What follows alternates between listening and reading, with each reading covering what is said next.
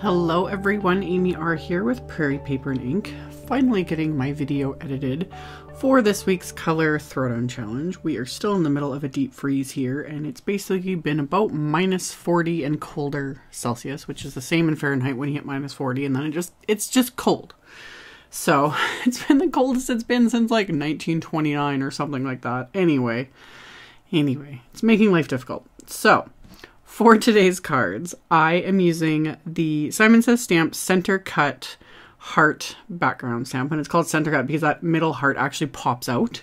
I've done other videos using some of these backgrounds because there's a whole bunch to choose from. This one just really stood out to me, and I had to use it, even though like Valentine's Day is over everything, but I really like the style of this one. So I have it face up on my desk, and then I have some distressed watercolor paper, and I'm working on the smooth side of the watercolor paper. And I used my anti-static powder tool, and then I inked up the stamp with clear embossing ink, and then I'm just pressing the watercolor paper very, very firmly onto this stamp, smooth side down. So that's the side I'm inking up. And I just make sure to go all around with my fingers to make sure I've impressed all of that image onto my watercolor paper. And then I'm going to coat this with Simon's Detail White embossing powder. And I just kind of do the bottom half and then flip it around and do the other half. And trying really hard, since I'm using, like, coating the entire background, just holding it with, just on the edges with my fingers. But at the same time, it's not the end of the world if I smear any of the edges, because I am going to cut this down a little bit, because these are the pre-cut pieces that are 4 1/4 by 5 1/2. But I am going to cut it down so I can mat it with some other colors of cardstock. So once I have that all coated, and I showed there with using just my tweezers to remove, there was like a random stray little like fuzzy or something. So I removed that before I start heating this with my heat tool. And same thing, I kind of heat the upper half where my fingers aren't, because I've had people ask that. They're like, how do you manage not to burn yourself? It's hard to show in video, different angles when I'm filling straight down, but I'm always well aware where my fingers are, because this heat tool hurts. If you get the heat too much near your hands, or if you don't ever touch that metal end, it is incredibly hot. I'm always very, very aware of this tool when I'm using it, and letting it cool down, keeping it unplugged when I'm not in my office, because it's good to be safe. It's good to be aware. So I did 2 backgrounds because I thought, while I'm doing this, why not do more than one? And then I just have them on a cutting board here so I can kind of move this around, and also to kind of protect my work surface. Because I'm making a big old mess again, which I love. I sprinkled on some Nuvo Shimmer powder in Cherry Bomb. And do not squeeze these bottles. Don't squeeze these bottles. You will end up with literally a pile of powder coming out. I just hold the bottle and I just tap my index finger against the bottom to get it to just sprinkle out.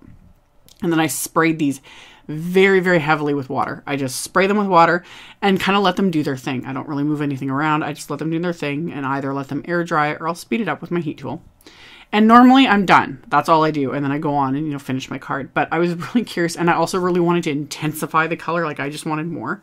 So after these were dry, I lightly sprinkled on more of the shimmer powder and then sprayed it again. And then I'm trying really hard to show it on video after these were dry, but it's difficult, especially with this color. It has this actual pink shimmery sparkle to it, that it's subtle, and yet in real life you can see it. I had a really hard time trying to pick it up in the video and in the photos.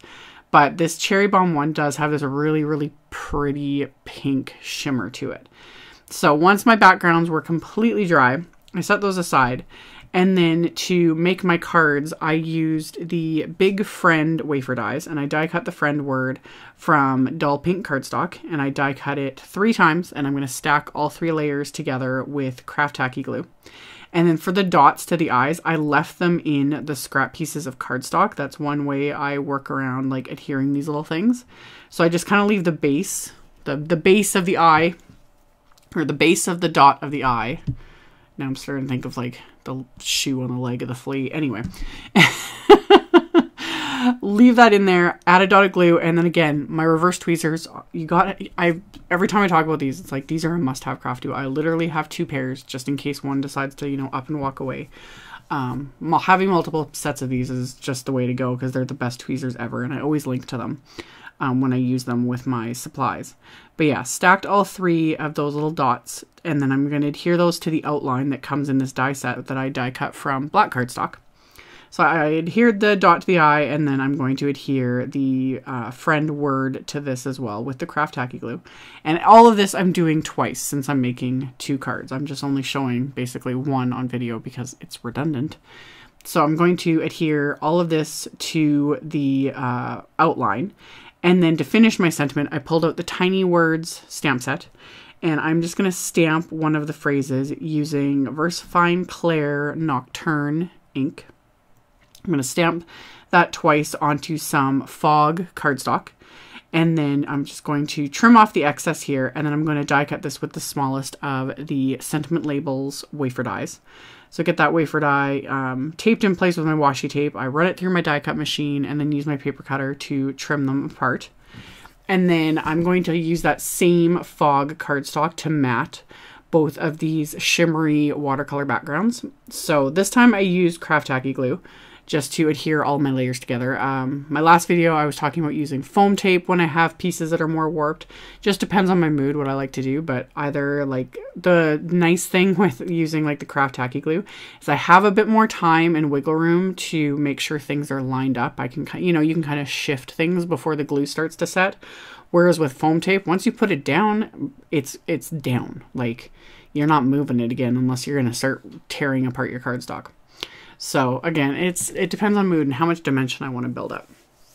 So I frame these with the fog cardstock, and then I'm going to adhere the die cut friend word kind of, you know, right on top of that heart on the background.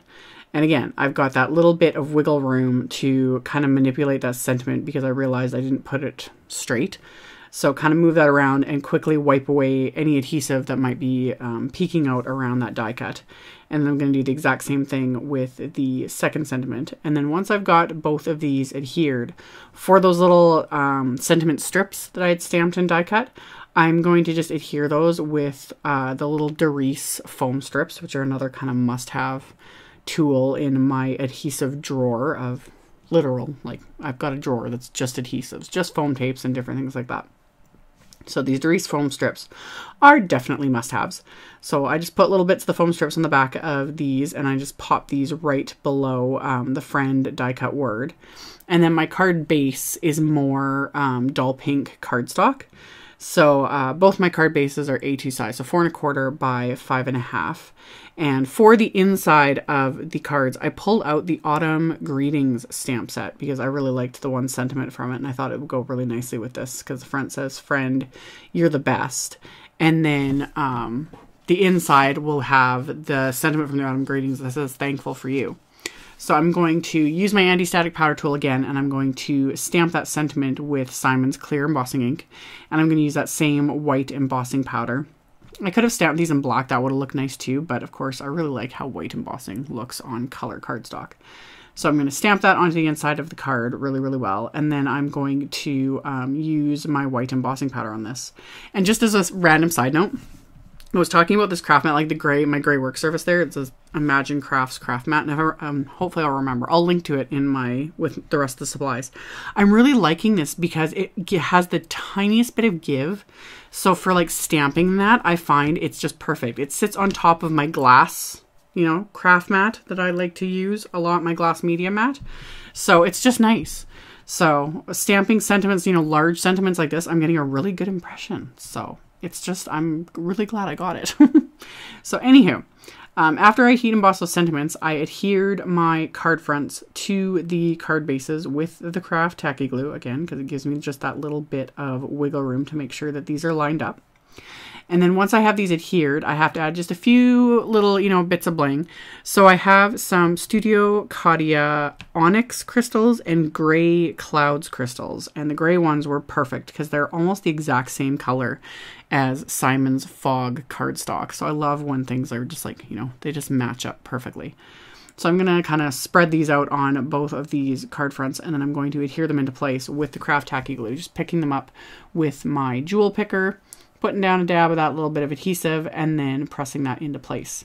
So once I get that done, that is going to finish off the cards. And then as a final note I show at the end, I paired these with black envelopes. I thought that would be really, really nice. And for the black envelopes, I have a personal stamp that I stamp with my address that I stamp in Picked Raspberry Distress Oxide ink. And then to write to the recipient, like their address, I just use a gel pen that, you know, shows up really nice. So it just kind of ties everything together super nice. So I will link to those envelopes as well. I'll also link to the color challenge on my blog. You can check that out below if you're interested, along with the supply list and all that. So thank you all so much for watching, and I will see you all very soon in the next video. Bye!